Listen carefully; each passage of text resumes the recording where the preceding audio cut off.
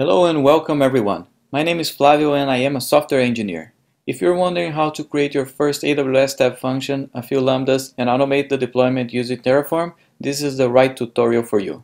If you like the video, don't forget to subscribe to the channel, because I will post more videos and share them with you. In the agenda for today, we have quick AWS IAM configuration. This will be used for the Terraform. Create a few Lambdas using Java. Create Terraform deployment scripts. Create a step function and bind all of them together. Deploy everything and run. So let's get our hands dirty and jump right to the AWS console to configure the user and roles to be used later by our Terraform scripts. Okay, so let's search for IAM. Then we go to users and then add new user. And then let's create a new user, let's say Terraform user. And then click on the programmatic access. Next, let's add some permissions here, SQS, and then some IAM access, S3, and everything you might need for this user. SNS, step functions, of course, and Lambda. Then click on next. You can see the tags, but let's not do tags right now. And then create the user. Okay, that's it. And now you can see that we have the access key ID here. And if you click show, you can see the secret access. With that information in hand, let's go to the terminal, or if you're on Windows, the command prompt. And then let's type AWS configure and then -- profile and the name of the profile you want. Let's do dev01. And then let's use the access key we just created, and then the secret access key, and then default region. Let's just do US East 2, and don't worry about the output format. Now we need a role for our Lambdas and step function. Let's go roles, create role, and then click on Lambda, next, and then let's create a policy. Let's do the policy later. Tags, no tags for now. Reveal, let's put a role name, let's say Lambda role. Okay, create role. Now let's take care of that policy. Okay, go back here, attach policies. Let's do create new policy, and we'll open a new window, and then let's go JSON, and then let's type our own policy, just because it's more fun. Okay, let's do allow here, and then let's type all the resources we need to allow. Logs, SNS, states, SQS, S3, Lambdas, invoke function, IAM, and some CloudWatch. Okay, that should be good, and this will be on all resources. Review policy, no errors. Let's put a name for it. Let's say Lambda role policy, and then create. Okay, we should be all set now. Let's just not forget to tie that policy back to our role. Now click here and attach policy.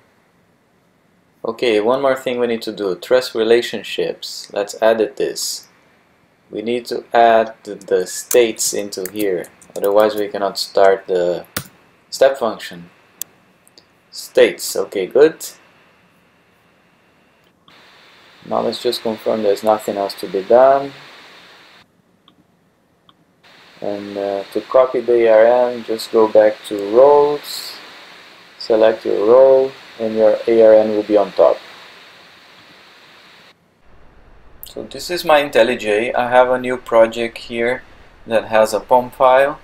So let's just take a look at the POM file and see what needs to be done to include the required libraries for AWS. I'll do some change here in the dependency management of the POM file, but don't worry, I'll share the code in the description below, so don't worry about copying anything. So let's add here the dependency for AWS, and then I like this library called JSON path from JWay. I use that to extract some JSON path, and then let's add the Lambda requirements, Lambda core and Lambda events. Finally, let's start to write the code for the Lambda. I have this package here, Lambda. I'm going to use that. New class, let's call it validate Lambda. And to make this a Lambda, you need to implement the request handler from AWS, and then the input and output. The input is the object for now, and my output is going to be my step function object. Let's create this class. This will be my object to exchange between my lambdas inside my step function, so my steps. So just make things easier this way. So let's have some attributes in here. So I like to create two properties, a bucket and a key. So in the future we're going to try to trigger this lambda from an S3 event that's going to have the bucket name and the key. And for now we're just going to use these properties inside our input to start the step function to simulate this event. Assuming in our example we're going to have the validate lambda and the process lambda, so let's just create two other attributes that we can return some error code and error message between the two steps, and then it will make it easier to see the results from one step and the other in AWS console. Let's just call it step result, for a lack of better term. Okay, let's create this class. Java new class, step result, and this step result will have a code and a message. Okay, let's just do some code generation now with getter and setter. Let's also create the toString method. Why not?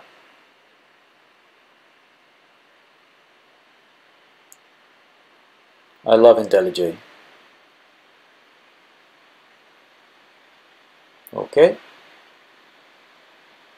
Let's do the same here.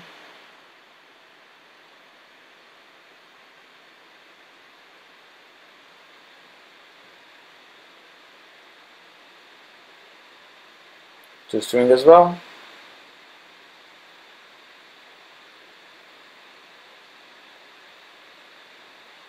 Okay. Our model objects are good. Let's go back to the Lambda.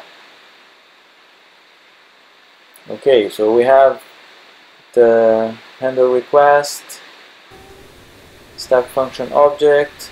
Let's log the input. Let's extract the bucket name and bucket key. This is the JSON path library I was talking about. So now let's do some validation. Now let's just return 200, validation successful, and that's it. Let's create the next Lambda. Let's call it process Lambda. New Java class, process Lambda. Let's do the same thing, implements request handler. And then here my input is going to be my step function object, and my output is also going to be my step function object. So I don't have to deal with the input as an object, just like the other Lambda. Okay, let's just skip the implementation and return 200, process complete. So I just had an idea. Let's create another Lambda, the exception Lambda. So in case there is an exception, it will fall back to that Lambda. And then we can drive that redirect inside the step function. So it's going to be called the exception Lambda Let's copy the implementation from the other Lambda, because in this world everything is copy and paste. Okay, same thing, step function object input and output. Okay, copy and paste. Our lambdas are good now, so let's go to the Terraform part. In the Terraform, let's create a module called core, and this can be reused if we have different environments in our project. New file, let's call it vars.tf. So in Terraform, any file with extension tf will be processed by Terraform. So this will be our definitions of the variables we need for our modules. Let's do SNS topic. In the future we're going to use it. And then environment prefix, region, lambda role ARN, yes we need that, and the jar file name. Okay, let's create another file now just for our lambdas. So lambdas.tf. In Terraform, to create a lambda, you just need to do resource and then AWS Lambda function and whatever name of your function you want, demo validate in this case, and then the function name you want, I concatenate it with my environment prefix, and then this is my handler. It should be set as your full package plus your class name, column, and the method that you want to call. In this case, handle request, but it could be any method name. Then my runtime is Java 8, and for my role, we're going to receive a parameter of the ARN of the role that we created in AWS console in the beginning of this video. This is the role that my lambda is going to assume when it's running. And for the file name, I'm going to receive a parameter of the file name, and the directory structure is this one here. So 3 folders down and then target. This is the structure of my Maven project. Source code hash is used to calculate the diff between local file and the file in AWS. If the file is different, then it's going to be updated. If the file is the same, then Terraform is just not going to apply any change to that lambda. Memory size, timeout, and environment variables. This is how you can set them. In a future video, we're going to use the SNS topic. For now, let's just going to leave it here. Copy and paste time. Let's do the other lambdas. Now the demo process. Don't forget to update the handler with the correct class name and method name. Everything else is the same. Demo exception lambda. Okay, handler is correct. Now let's create the new file for the step function. Let's call it step function.tf.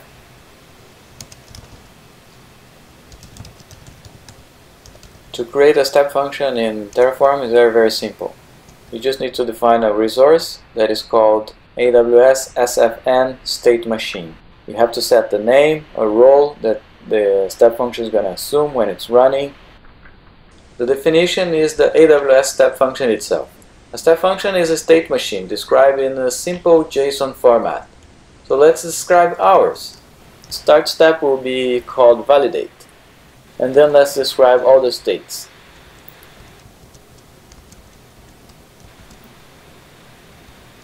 The type is task, and then the resource is the ARN of the lambda we created. The next property is the next step that we're gonna go after this validate step is complete. I also included a catch block, so in case of error, we will go to the exception as the next step. Now let's do the process step.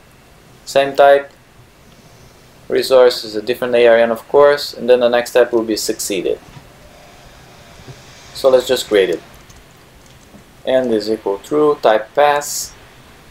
Let's do the exception step. Now the failed. So if there is exception, go to the failed step. So that's all we need for the step function. The missing part now is just to create the environment in Terraform that's going to call this module. So let's create a new folder here for our dev01 environment, and then let's create one Terraform which is going to be called config.tf, but it could be any name. So let's create some variables, region, jar file, environment prefix, we're going to need that, and then the lambda role ARN that you copied from the AWS console.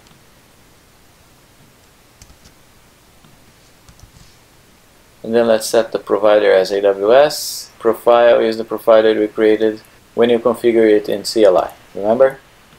Now let's call the core module that we created before. So this is how you call it. Just put the location of where it is, plus the variables that you need on that module. Region, jar file, SNS topic. Oops, let's fix that. Let's just keep it blank for now. Ladies and gentlemen, we are done. Let's test this thing. Okay, terminal. Maven clean package install. Let's just compile the project. Fingers crossed there's no compilation issues. Okay, build success. That's good. The jar file is there. So far so good. Let's run the Terraform now. cd Terraform environment dev01. This is my config file created. Let's just do Terraform init to initialize Terraform in this folder. This will just download the plugins necessary for that specific Terraform file. Now let's do Terraform apply. So this will apply the changes into AWS, if any. So because it's a new project, it's just gonna do everything. So the plan is add this, and add this. So 3 lambdas and the state machine. Okay, so plan: for to add, 0 to change, 0 to destroy. Type yes, enter, and now wait. So it will basically update your jar file for every single lambda that you have. In the future, let's optimize this because I think it's gonna upload 3 times the same file, 1 for each lambda. We can optimize that in the future. Okay, apply complete.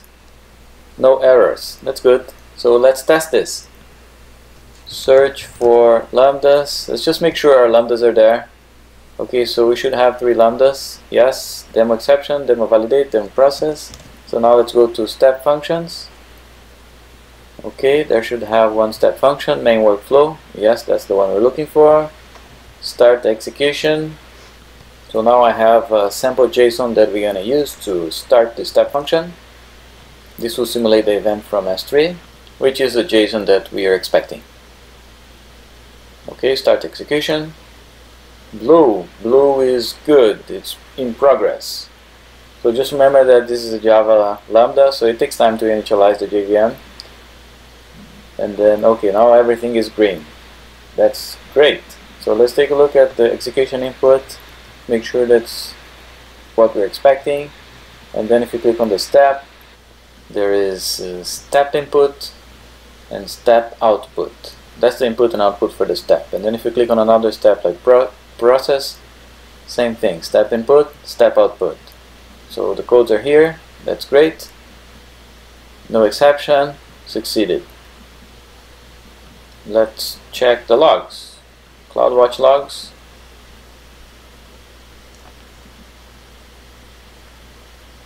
If you ever want to see the logs, this is how they look like. Okay, and then whatever you do, system out print line is going to be here.